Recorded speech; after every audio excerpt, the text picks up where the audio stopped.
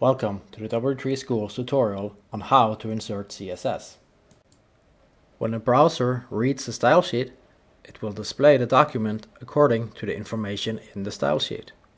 But there are three ways of inserting style: external style sheet, internal style sheet, and inline style. An external style sheet is a style sheet stored in a file. This is ideal when the style is used by many pages. With an external style sheet, you can change the look of an entire website just by changing one file. The correct way to link to a style sheet is with a link element placed in the head section of the page.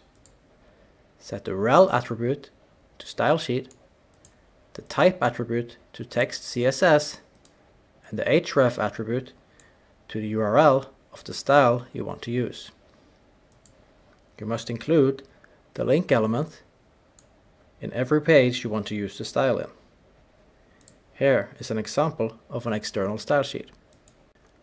Here you can see there are styles for the background color and the color and margin of the H1 elements.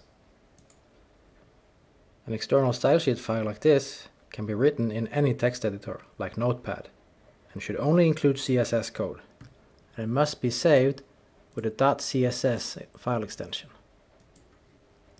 Now, an internal style sheet should be used when setting the style for a single document. You define the internal styles in the head section of the HTML page inside a style tag.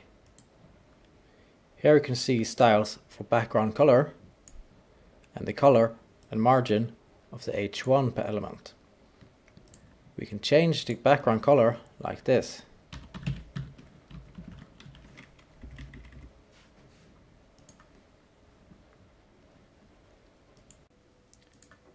Inline styles are set directly on the tag you want to style. This loses many of the advantages with the style sheet, since you are mixing content and presentation. You should use this method sparingly. You can see that the style is set directly on the relevant element, using the style attribute. You set the color and margin for this H1 element. You can change it like this.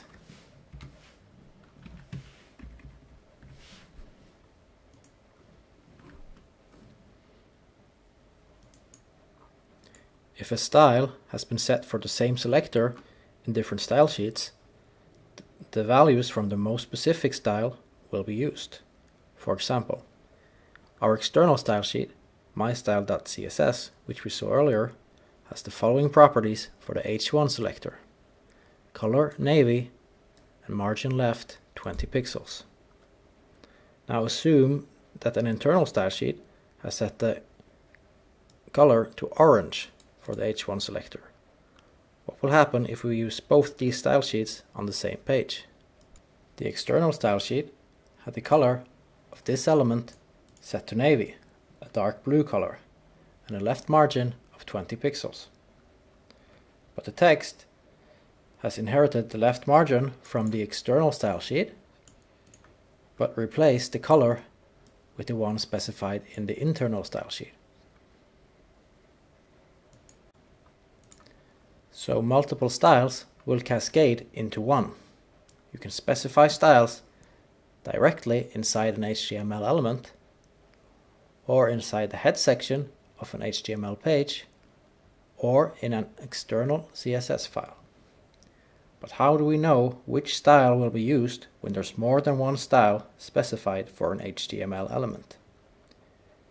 Generally speaking, we can say that all the styles will cascade into a new virtual style sheet, where the browser default has the lowest priority, then the external style sheet, then the internal style sheet, and inline style has the highest priority.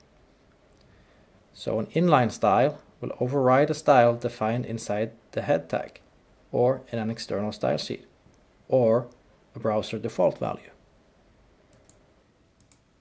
In this page, we have set the background color inline directly on the body element, and then internally in the style tag and in an external style sheet. Let's see how it works. The background color showing now is a light cyan, specified inline directly on the body element. If we remove that, the background color specified in the internal style sheet will show. If we remove that, the background color specified in the external style sheet will show. If we remove that, the browser default will show. Let's set some of these styles again.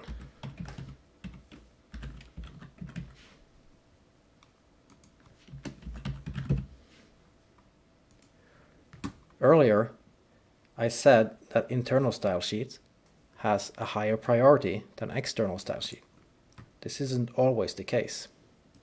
If the link to the external style sheet is placed after the internal style sheet, the external style sheet will override the internal style sheet, like this. This is useful to know, but it's not how CSS is normally used.